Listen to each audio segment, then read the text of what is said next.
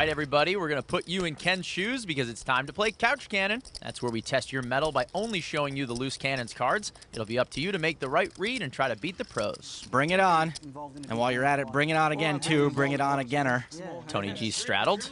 Barbero's out. Hashem folds. So far, so good. And Ken with ace-queen. I'm noticing a pattern with these couch cannon hands. Raise. He's on the button. Raise he does to 2,000. Daniel's out. Tilly folds. A couch cannon walk. No, Tony's in. Just to see if I can get it all in as well when you have quads. Tony's range is super wide, not too worried. I'll make it a big pot, though. Joe, I thought he was the protector of the cannons. Queen, Jack 10, top pair for the cannon. Tony's first to act. Bets 5,000. This is a super easy call. Top pair, gut shot, backdoor diamonds. Tony fires constantly with all kinds of nonsense. Call. Call, call, call, call, call. I know you're scared, Ken. Call. Trust me. And Ken calls. Attaboy, Ken. For the turn. Deuce of hearts. All right, backdoor diamonds are out, so there goes one piece of the pie. Tony G fires 10K. But yes, Ken has to call again. We had too many reasons to call on the flop. Still plenty left now. He does. Wow. I like your hand. You want to swap hands? I'm not scared till Tony bombs it. River, 10 of spades. There's your bomb, 35K. If there's one thing I've learned on the big game, it's that Daniel loves to call. But if I've learned two things, the second would be that Tony only bombs when he has it. I hope you don't have quads. I guess you don't.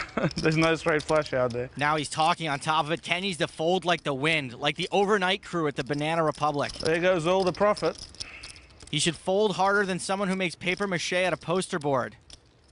All right. Now, seriously, I know this is a big decision for Ken and that he's getting 2-1, but I've honestly never been so sure about one of these couch cannon hands. Ken's playing with his own money now. Any call he makes comes out of his profit. I'm trying to save Ken money here because I honestly cannot remember a time when Tony G bombed the river and he didn't have a monster. You have a good chance of winning the hand if you call. He was begging at that point. That was begging. I wasn't sure. And then he begged at the river. So Ken folds. Let's see if he made the right decision. Tony G with Queen 10 full boat. Made a good lay down there, Ken. I had a full house. He sure did, Ken. You made the right decision. Sleep easy. Yeah, you begged at the river. When he was about to fold, Tony, wait. Did you flop it straight? Bet too much. No, he had ice queen.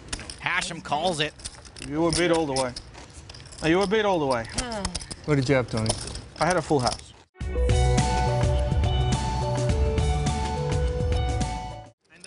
Well, now it is time for the Couch Cannon segment. This is where we reveal only the cards of the loose cannon.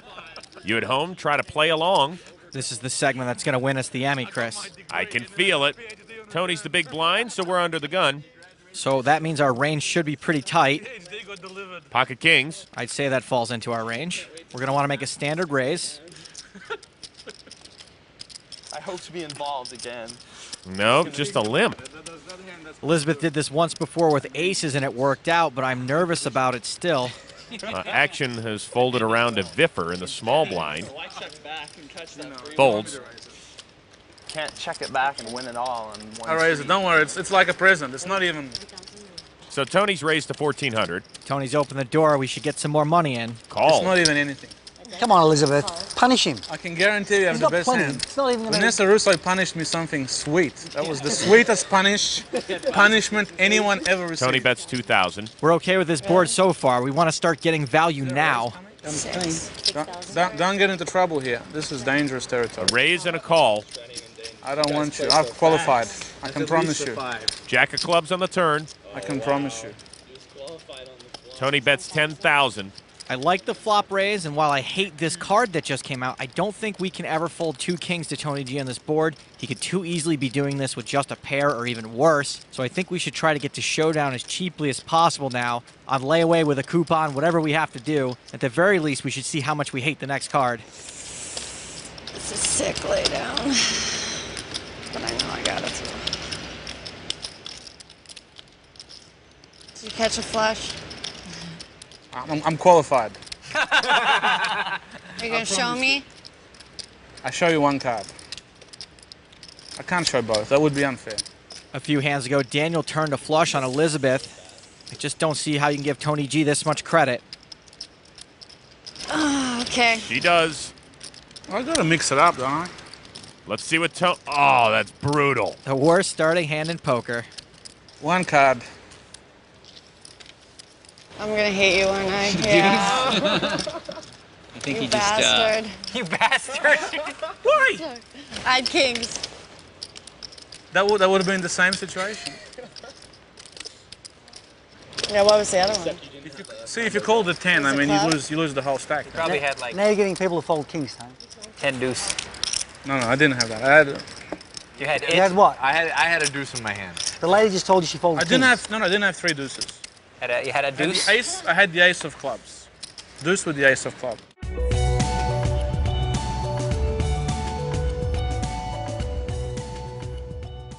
It is the couch cannon hand. We get to see only the loose cannon's cards and play along with him. That's right, we're going to put ourselves in the loose cannon seat. His action will be our action. And for you kids at home, it's pretty easy when you can see all the cards, but let's see how you do when you don't have all the information. I'm not the tightest player here, that's for sure. I thought you were by far the loosest coming in. Well, I feel it's crazy now. Fuck, now I have to raise another gun just to show you I'm not an idiot. Yes, sir. Elke raises to 1,300. Elke's raise doesn't mean a ton since he's a very active player and he's attacking the loose cannon's big blind. Everybody else folds around to the cannon in the big blind. Regardless, the bus should fold this, especially out of position. Nope, he calls. I guess that wouldn't make for a very good couch cannon hand. 4, 6, king, 2 spades, bottom pair for the cannon. Checks. Check is the move here. Elke fires 1,800. Well, he called when he shouldn't have pre-flop, and now he's hit a pair, so he best not be folding now. Bobby the Bus calls. The turn. Trip 4s for the cannon. Yahtzee. He slow plays it and checks. Perfect. He wants to keep that same passive line. Elke doing the work for him, betting 4,400. Now, the LC may be tempted to just call here to keep looking weak. You can do that, but then you have to check the river and hope he bets again, or you can raise here and maybe get in a raise here and a bet on the river.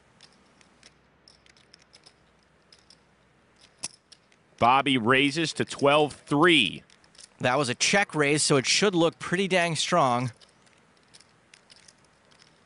Now, if I'm sitting where the cannon is and Elke's making funny faces like this, I'm just assuming he's irritated that he has to fold. So, anytime you want to fold now, Elke, go ahead. Go ahead and fold it. Well, he's reaching for chips. Re-raises to 26-6. Oh, boy. Well, this is a min 3-bet. There's absolutely no chance Elke is value 3-betting with a hand worse than the cannons. So Elke's either bluffing or he's got us in jail like Papillon. The problem with calling is that I don't want to face another huge bet on the river, but I think the cannon's hand is too strong to fold. Yeah, big, huh, Elke? Really? Huh? Can you believe it? Huh? Can you believe it? Can't believe it. How big? Big hand, huh? Big bet. I got a big piece of that. Bobby does have a big piece of that board, but he's smart to realize that it can be beat. Still, I think trip 4s is just too strong to get away from.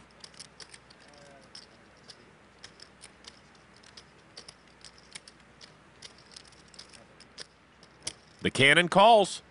He's right to be suspicious of Elke. I'm a little suspicious myself. River, the deuce of hearts. Ferdinand checks. Bobby's check has opened the door for Elke to make a big bet here, but maybe if he was bluffing before, he'll put the brakes on now.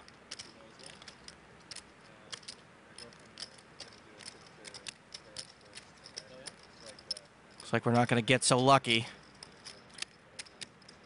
It is full steam ahead for Elke. He bets 44-5. Now the cannon here has decided to play a crappy hand from a crappy position, and now he's in a crappy spot. Hey, you want to see me go early, huh? Huh? Not ready, actually. Huh? Not ready. Not really. Then why you bet so much? Big pot. Okay, what I do know is that of all the crappiness I just mentioned, Elke probably doesn't think the cannon has a hand as strong as it is.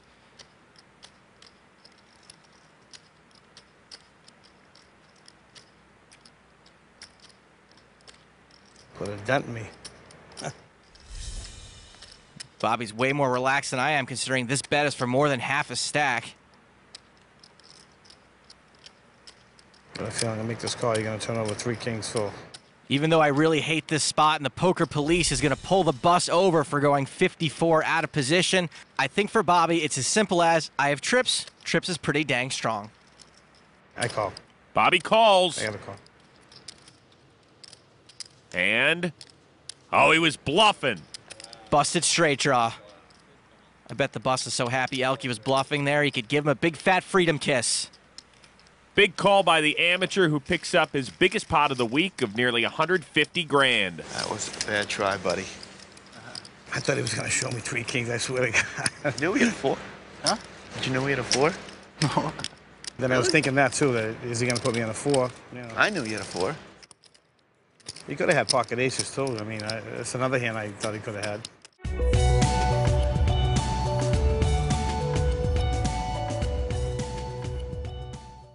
Hey, Joe. Yes. It's time yet again for our favorite segment of the big game, Couch Cannon. This is where you at home get to experience what Bill Given is going through. We'll see his cards and his cards only. I am ready, willing, and able. Action is folded around to Joe Hashem, who's out. Daniel raises on the button. Daniel could have any 2 cards raising the cannon's big blind in position. Galfond calls. 9 queen for the cannon. Calls. All right, well, I guess he's in the blind, but this is a hand that has pretty bad reverse implied odds. The flop, Trey 4. Galfond checks. Okay, now Given should be check folding. There's the check. Negreanu. That's 2,500.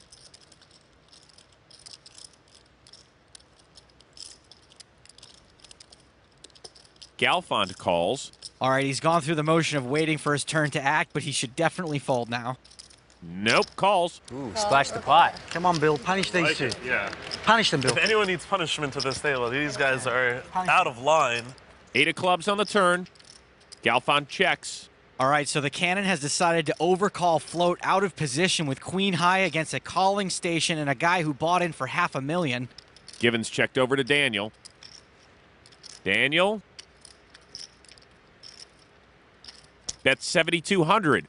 Right now, I'm putting the very bottom of Negreanu's range on at least a 4, which has Given destroyed. Galfond folds. If the cannon was floating, he definitely cannot just call again. He should fold. You got a 3 over there? But if he wanted to get nuts, and if he actually did have a 3 in his hand, this is a spot where he would check raise for value. Check raise would look super strong in this spot, and Daniel, unless he actually had a 3, or maybe a big spade draw, would probably fold.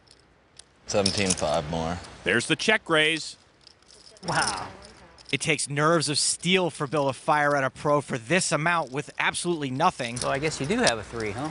Especially one that likes to call as often as Daniel. That was a pretty decent bomb by the cannon, and Daniel's usually pretty honest in these situations. If he's asking if he's got a 3, my guess is that he's worried that the cannon does have one.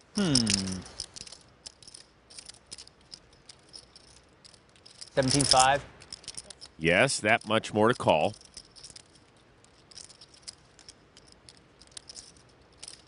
Usually when Daniel thinks about it this long, he's talking himself into a call.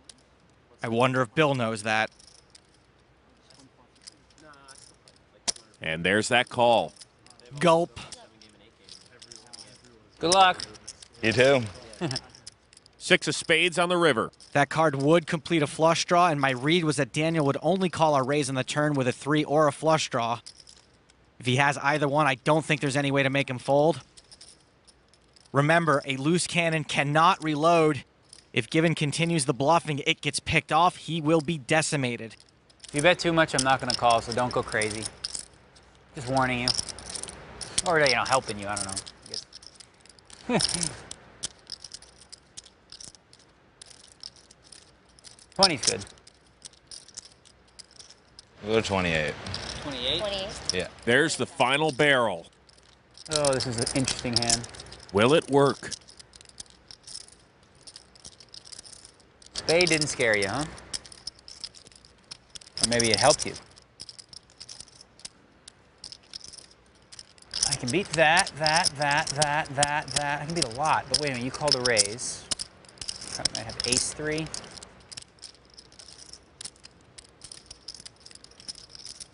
Ace 3. Pocket 4s. Ace 3. You wouldn't do that with a flush draw, right? Oh, would you do that with like queens or something? Oh boy, I don't see how I can throw this away. I have no idea. I know you probably. 28 is the bet? Okay. 28's the bet. Okay, you're gonna need a really good hand to win, but I think you might just have one.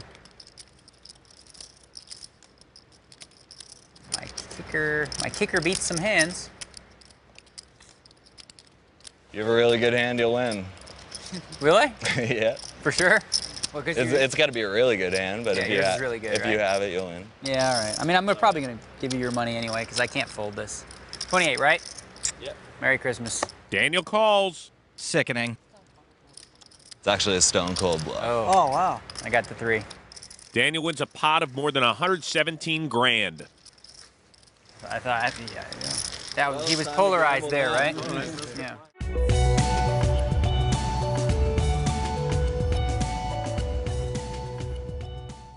Right now, it's time for my favorite segment of the night, the Couch Cannon Hand. This is where we all get to experience what it's like under the gun and in the hot seat from the eyes of our loose cannon.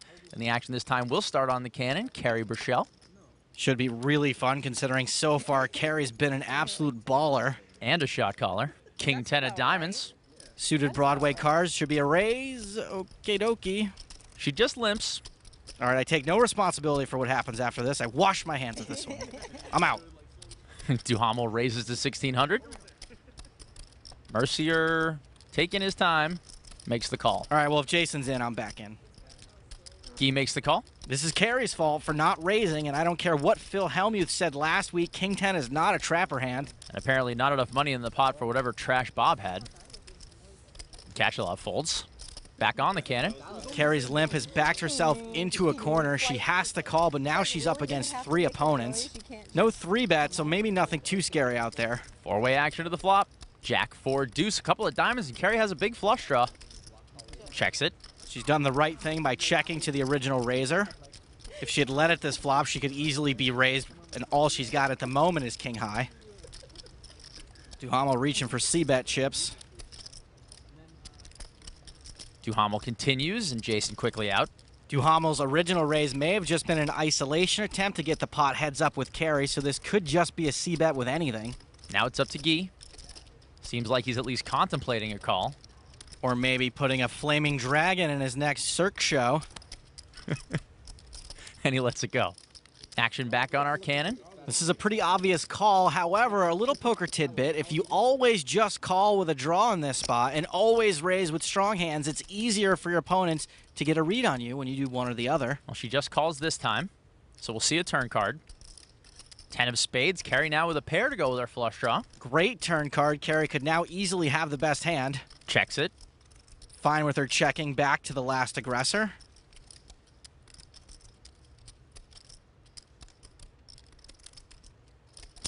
Duhamel fires again, 11,600. All right, so I don't like this bet. Duhamel pursed his lips, which is sometimes indicative of a bluff, but I'd say I'm 50-50 on my live reads at best.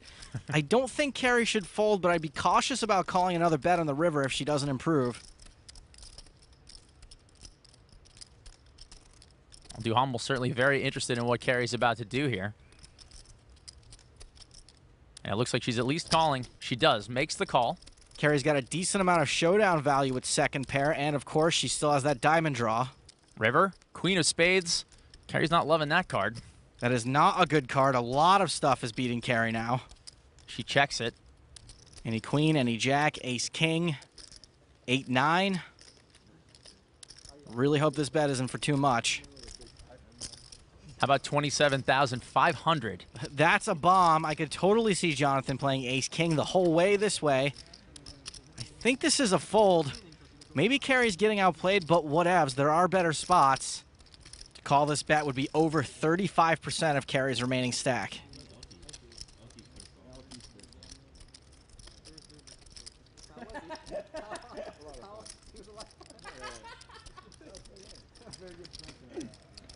But she calls. You call?